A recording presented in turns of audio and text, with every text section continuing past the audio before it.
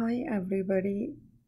This is part two of word problems of with rational numbers, and the part one I already posted it, so you guys can watch that first, and then this one. Sierra is supposed to practice flute for a total of 5.4 hours every week. So let me underline everything. This is 1/4 hour every week. This week she practiced 15 minutes on Sunday, and they're giving me a hint that's 1/4 of an hour. So they want me to change like minutes into hours. 1 hour on Monday, 30 minutes, which I'm going to change it into hours on Tuesday, 45 minutes on Wednesday, 15 minutes on Thursday, 45 minutes on Friday. How many hours? Do you see the question is really asking hours, right? If the question is asking, then I have to change each one of the minute into hours. Must she practice on Saturday to meet her required practice time for the week? So how many hours must she practice on Saturday to meet her required practice time for the week? So if you guys pay attention here, first of all, the total hours she has is 5 1/4 hours. All of these other stuff that she is working on, like she practiced 15 minutes on Sunday, Monday, Tuesday, Wednesday, Thursday, and Friday. So I have to add all of this, and before I add, I have to change them into hours because the question is asking for the answer in hours. I'm going to show you, and I'm going to write down here something easy that you will remember it. It's if you are changing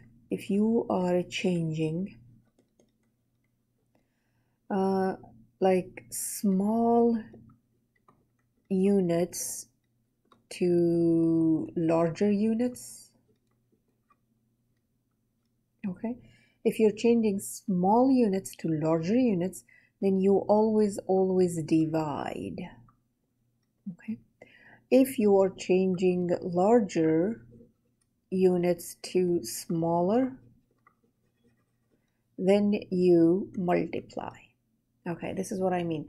Now, if you guys pay attention, since I have to change every minute to hours, then minute is small, and I'm changing into hours, which is larger. Then it means I have to divide. What do I have to divide?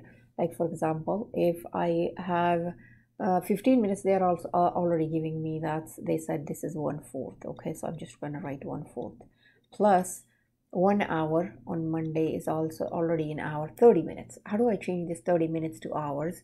So what are you going to do? 30, and since we know it's dividing, we're dividing like 1 minute is equal, 1 hour is equal 60 minutes. So I'm going to divide this by 60. So this one is going to turn to half.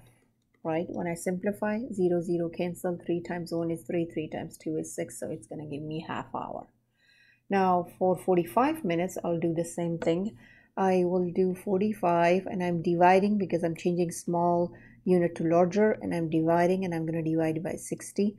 When I simplify this, it's going to give me 3/4. You can use a calculator and do that. So I got 3/4 for 45 minutes. Then I have 15 minutes, which is 1/4, and you're going to do the same thing. You divide 15 divided by 60. That's 1/4. This is 45 minutes. We already did 45 minutes, 3/4.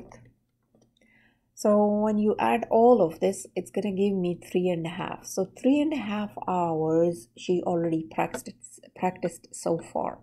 So that's what she practiced so far. Okay, now, and she has 5.5 hours. So they said how many hours must she practice on Saturday? So if I subtract 3.5 hours from 5/1/4, that's her total hours, and this is going to give me 1/3/4, like 1 hour 3/4 she time left to practice on Saturday. So that much time left to practice on Saturday. Okay, so that's the answer for that one. Now let's go to the next question. This one, Julie's making a triple batch of cookies from a recipe. She will divide up the cookies by giving 3/5 of a single batch to each class she visits tomorrow. How many classes will she be delivering cookies tomorrow? So she said making a triple batch. She's making triple batch, like 3 batches, and she will divide up the cookies by giving 3/5. So they're already telling us divide up 3/5. So I'm dividing 3 by 3/5. When you plug this in the calculator, it's gonna give me 5. So this is what 3 batches means, right? 3 batches. And 3/5 is the split into groups, like divide into groups.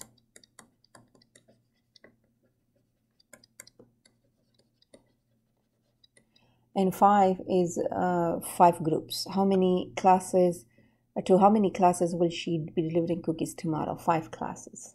Okay, so that's how you do that. I have a few more questions up here. James is making a cheesecake. The recipe calls for 1/3 cups of cream cheese. Okay, that's the 1/3 cup of cream cheese. The cream cheese comes in 1/8 cup cubes. How many cubes of cream cheese need to go into his cheesecake mix? So if I divide 1/3 by 1/8, it's going to give me 14 cubes.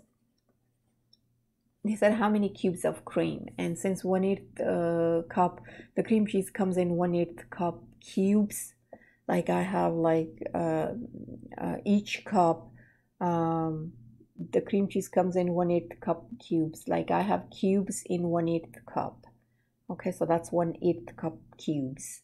So James needs 1/3 cups of cream cheese. So when you divide, since they said how many cubes of cream cheese, so it's a division, so it's 14 cubes. Next, Alyssa is coordinating a fundraiser for her cheer team. There are 12 girls on the team. The top 3 sellers raised 2/5 of the money, and the lowest 3 raised 1/8 of the money. What fraction of the money did the remaining 6 girls? So let's figure it out. How much is this? This is when you do the least common denominator or use a calculator, it's going to give me 21/40.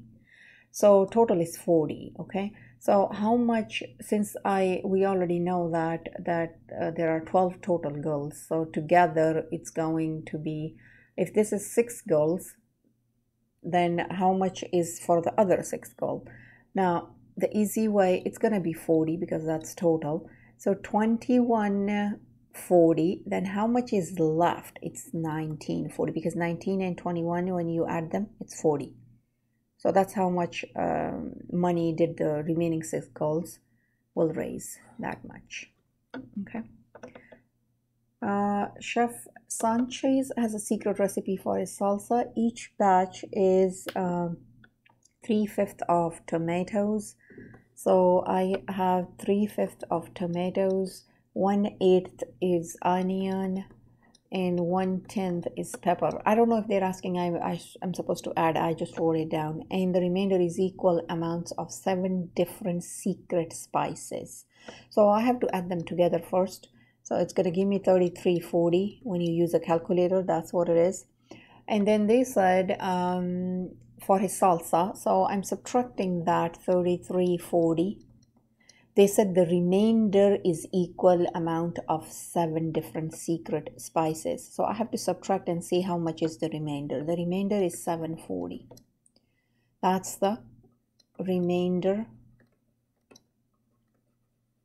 Okay, so now they said the remainder is equal amount of 7. So it means I'm dividing that by 7. And it's going to give me 140. And they said what fraction of a batch? So this is 140 of a batch. Now, if you guys check this, this is exactly what they're telling me to divide, and the remainder, which is 740, is equal amounts of 7 different secret spices. What fraction of a batch is each secret spice ingredient? So if I divide by 7 the remainder, then 1/40 of a batch. Okay. So if you have any questions, please comment below, and I will help you out if there is anything you want to know. Please subscribe, like my video. Thank you. Bye.